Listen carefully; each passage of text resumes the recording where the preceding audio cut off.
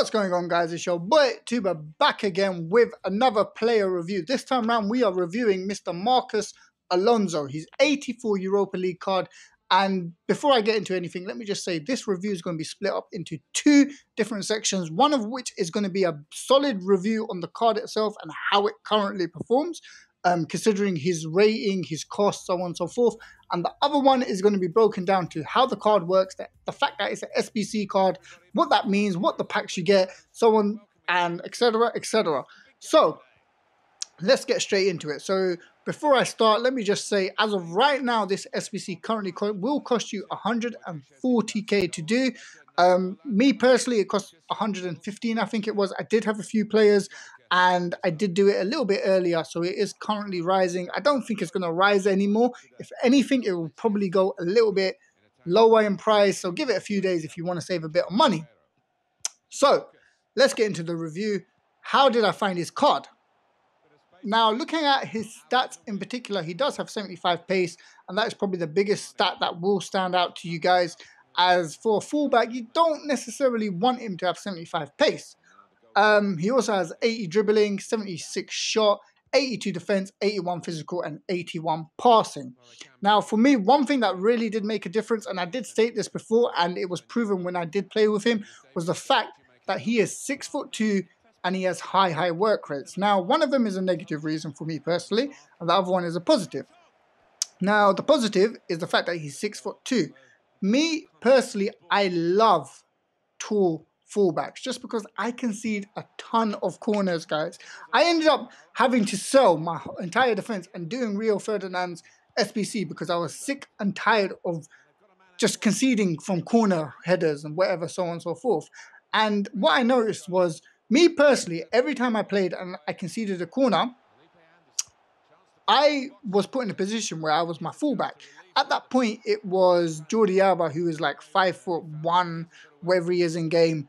And for those of you that understand what I mean, is when a ball goes into the box, you don't really have that much time to quickly change, especially when they take a very quick corner. You end up being Jordi Alba and you end up conceding because he's not tall enough. So when I played with Marcos Alonso from a corner, I normally was preset to him, which meant that even when my opponent put the ball into the box really quickly, I was tall enough to just deal with it and get away, just head it out and clear it. And that, for me, was a very big thing. I conceded a ton of less corners with him. With the 15 games I did play, I literally did not concede one corner. And that alone, guys, makes me happy as hell. You don't understand. That honestly means a big deal to me. So what didn't I like about it is the fact that he has high work rates. Me personally, I don't feel that high work rates work with him in the sense of him having 75 pace. What I did notice was, and I don't mean by any means he was in attack, but he was pretty much in the midfield pushing up and I do have stay back while attacking on him, but he would still push up from defense to the midfield. And that was annoying, especially because he has 75 pace. And whenever my opponent saw that little gap, passed it to their winger, he was way out of position. He couldn't get back in time. And it either meant that I had to deal with a very sticky situation, or I just conceded a goal just because he was way out of position. And it was annoying. I'm not going to lie, guys. It was very annoying. However, that was probably the biggest negative I could say about him. And that is pretty much to do with his pace. If he had a lot higher pace, let's say he had an 87 pace card or it was a little bit higher than that, I don't think pace would have been an issue. I would have had a bit more confidence in him going back into position, especially when he pushes up. Like for me, Jordi Alba, I think, has high medium work rates. I think I might not be correct on that one, but with him, because he has such high pace, when he is out of position, I trust in him getting back. But again, it's a bit of a scale in the sense of Jordi Alba's short, Marcos Alonso's tall. Jordi Alba's got pace, Marcos Alonso currently doesn't. So you are playing a bit of a weighing scale there. So what other stats did I notice the most? Now, one thing I didn't notice was his shot. And the reason why is I don't like shooting with my fullbacks. I don't really have him in that position where he's in that position to shoot. However, whenever the ball did fall to him and let's say he was in that position, do you know what, guys? His shot's not even too bad. If I'm completely honest, I think I ended up having 6 shots with him, and all 6 was on target. I think he scored 1 or 2 goals. I may need to check that, but I'm pretty sure he did score 1 goal, which I was a bit like, oh, how did that one go in? So at the very least, what I can say is his shot is very trusting, and it's a little add-on to have. Let's say, like, his card's good, but just knowing that he can shoot when you are in that position and it does fall to him. Ideally, pass it to someone, but if it does fall to him, there's no one else there. Go for it. You might actually get a cheeky goal out of it. At the very least, it's going to be on target. So again, that's a big plus, if anything, to his card.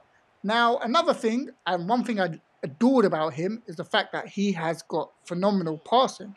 Now, even though in-game he has 81 passing, I felt personally the card, because of, maybe it's to do with his balance and his overall physicality, but his card was very good at passing.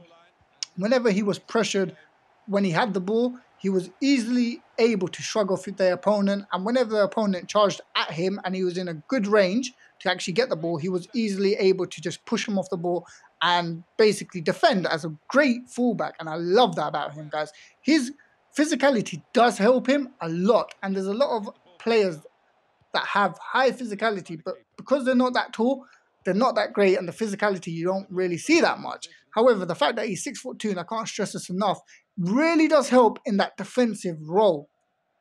That being said, if you're playing someone that's got a bit of space and they abuse the fact that he's not got the pace, it's a bit of a big worry when it comes to Marcos Alonso, and that is probably the biggest negative, going back to the pace aspect that he has.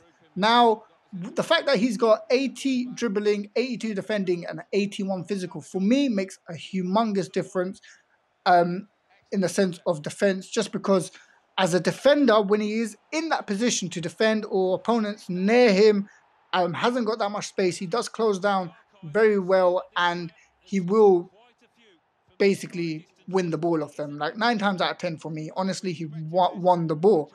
Now, overall, guys, me personally, I would honestly, at this very moment, based on the card itself, at 84 rated left back, I would give him a solid 7 out of 10. Now, that being said, I would basically say that if you've played with his 84, you're getting basically that, but a little bit better in all stats. And one thing that has improved for me in comparison to his 82 card is the fact that his defending has become a lot better, and his physicality in particular is phenomenal. Like, he generally will push. He's more than likely to push someone off the ball when they've got it. He doesn't really wait and let them go past them like as some defenders do. He will get straight into that and push them off the ball, which is great. But negatives are the fact that he's not got the pace. So if they've got a little bit of space, it's going to be a big problem for you. So what other recommendations do I have? I do personally still think Jordi Alba is a better card. I do generally think that Marcelo's a better card, as well as Alexandro. However, as an alternative and one of the only few left backs you can use in the Premier League, the others being Mendy or maybe Robertson, in my opinion, probably the best. I do think he's near enough on Mendy's level, but again, doesn't have the pace, but has better defending. So it's up to you whether or not you think that's worth it.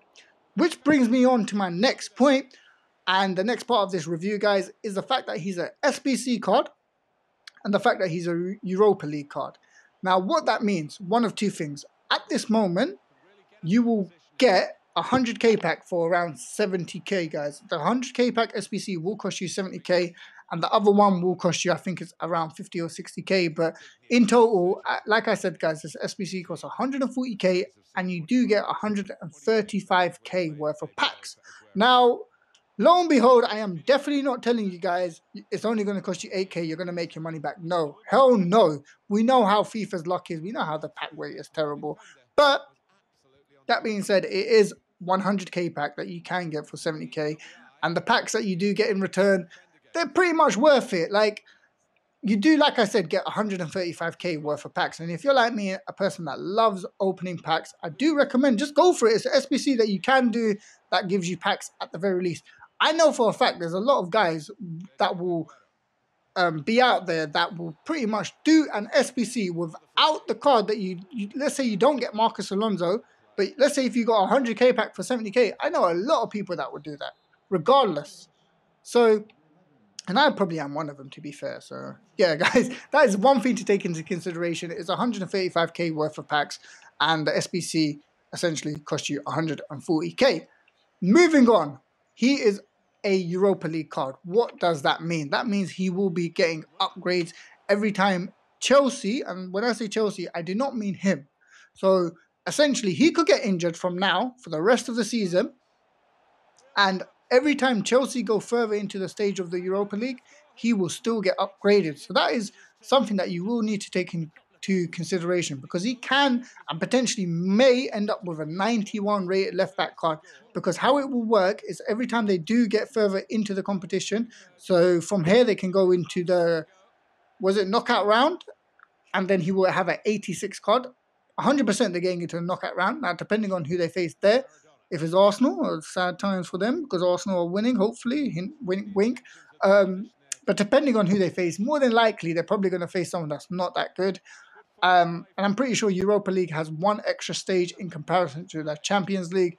So, and realistically, guys, they are a big team. They're not a small team. They are a big team that are probably more than likely to win the Europa League. Them, Arsenal, depending on who gets dropped down as well from the Champions League, that's going to be taken into consideration. Them, Arsenal, Sevilla, and I don't know if I'm missing anyone else, but there's probably a few others. But they are one of the few big teams that are more than likely to win the Europa League this year. So that being said, they will more than likely go deeper into the competition than, let's say, another team. Let's say Christian Tar, for a big example, guys. Bayern Leverkusen, depending on who they face, they're not really the biggest team to go that far into the Europa League. Of course, anything can happen, and I do admit that. But let's say, for example, Bayern Leverkusen face Chelsea. Who's your money on, guys? Me personally, it would be Chelsea, just because, and no disrespect to any Bayern Leverkusen fans out there, but, you know, Chelsea's slightly bigger than you guys and slightly a little bit better. They got Hazard, you know what I mean, guys, and you guys got Christian Tar. And honestly, I don't know who you guys have got. So, yeah, I would say Chelsea will go a little bit further. So you will need to take that into consideration. Essentially, even though he is 84 rated right now, he will more than likely go up to, let's say, 88, 89 rated left back. And for me, for 140k, getting 100k pack, 100k pack, a mega pack, and a potential 88, 89 rated card, I think it's a no-brainer. For me personally, I think it's definitely worth trying the SBC. And what I would say is, if you generally hate, big keyword there, hate, Marcus Alonso's normal card, and you're a little bit tight on coins, do not even bother. And that's my honest opinion. I don't think he's significantly better than his normal card to justify 140k price tag, especially if you've not got the money. If it's something where you're a little bit tight on money and you don't like his normal card, do not even bother. But if you've got the money, let's say you got 500k in your account, you know, you've got nothing else better to do, go for the SBC. His card, at the very least, if you don't like it, stick it in your club, watch it go higher, and enjoy the fact that you might have an 89, 80, maybe 91 rated left back. Other than that, guys, that's my review. Like I said, if you did enjoy it, please give it a thumbs up. It does help the channel, and I do appreciate every thumb up, I get? I don't know how to explain it. But yeah, I do appreciate you guys hitting that button. Give it a cheeky thumbs up. If you're new to my channel, subscribe. Make sure you do that, you cheeky guys. Subscribe. You've survived this long, you may as well just subscribe. And put your notifications on just so you don't miss another video and or live stream. Because your boy does do a few live streams, and if you don't want to miss that, we do open packs. I do officially get my account back tomorrow. For those of you that don't know, your boy got banned for a couple of 7 days. FIFA Rage was not the one that week. And I do get my account back, so we will be live streaming a little bit more when that account returns back to me. And yeah, if you haven't already, like the video, subscribe, let me know in the comment section, guys. What do you think of this card? Do you personally think you're going to be doing it? If you're not, let me know why. And if you definitely are, let me know who you end up getting in the 100k pack. Other than that, guys, 2bet out. Peace.